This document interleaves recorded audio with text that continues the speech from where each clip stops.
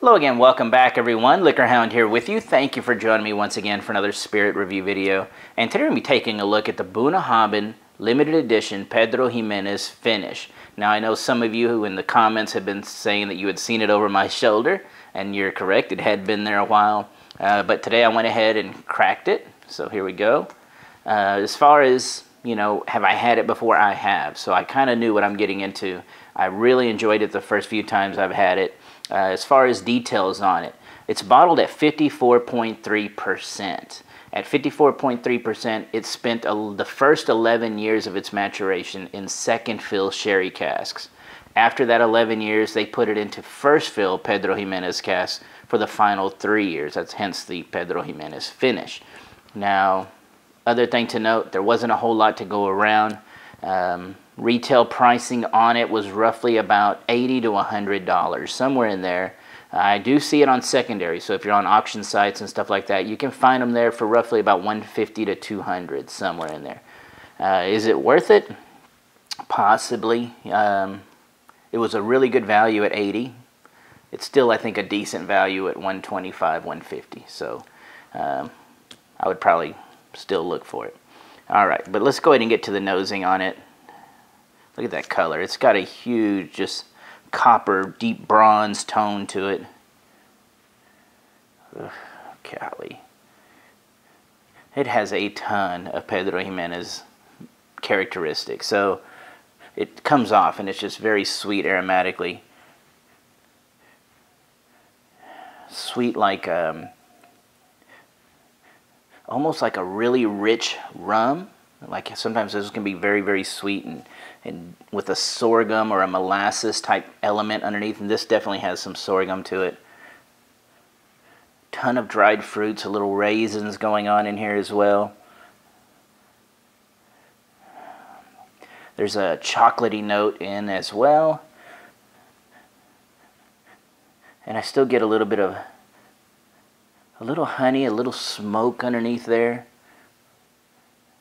It's almost like a honey malt characteristic.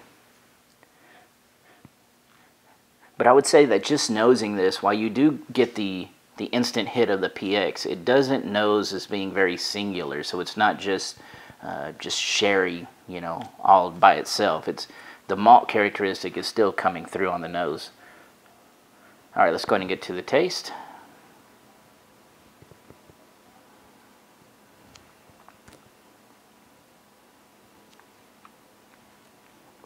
Wow.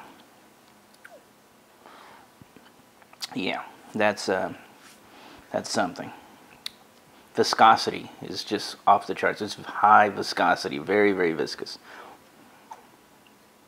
And the warming sensation that I'm getting here on the mid palate. But let's go ahead and get that second sip, right? Okay, hold on.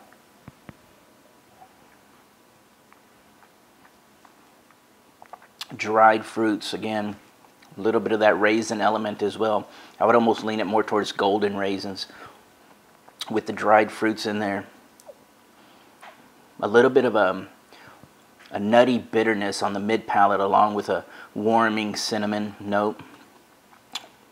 As it rolls over, you start rolling over into more of a chocolate, kind of a dark chocolate or cocoa powder element kicking in.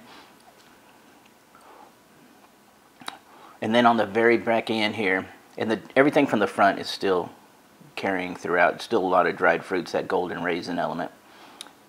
But on the very back end, you start kind of dipping into a little bit of a leathery tone to it as well. A little bit of that honeyness that I was picking up on the nose is still reminiscent, coming through on the palate. It's almost like a beeswax, that type thing. Let's try that one more time.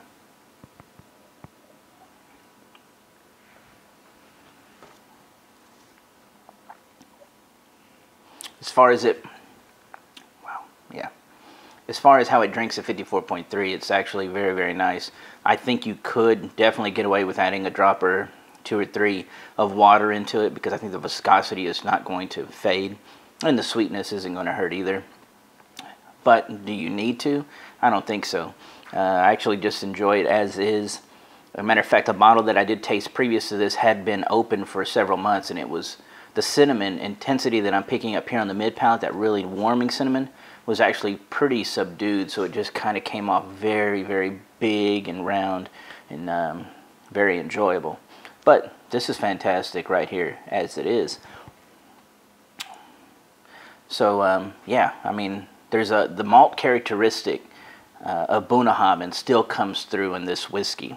That's the one thing that I'm kind of really amazed at, is that it's not just, you know, sherry driven. You know, sometimes some Glendronach and Kavalan can do such heavy finishes that they're just driven that way, and you will lose a little bit of that distillery characteristic. But the Bunnahabhain malt characteristics definitely still in this glass. That wisp of smoke, that chocolatey note is almost like it's got a little bit of like a sea salt chocolate to it, because it does give you a little bit of a briny characteristic on the very back end here. Now I'm still chewing on it, but it is just fantastic complexity with the dried fruits, chocolate, leather, and that type of combination just on top of the great Bunnahabhain profile is fantastic. Anyway, I hope you enjoyed this video. Thank y'all for watching. Keep leaving those great comments, and of course you can always follow me at Liquorhound on Facebook, Twitter, and Instagram. Thank you, and cheers.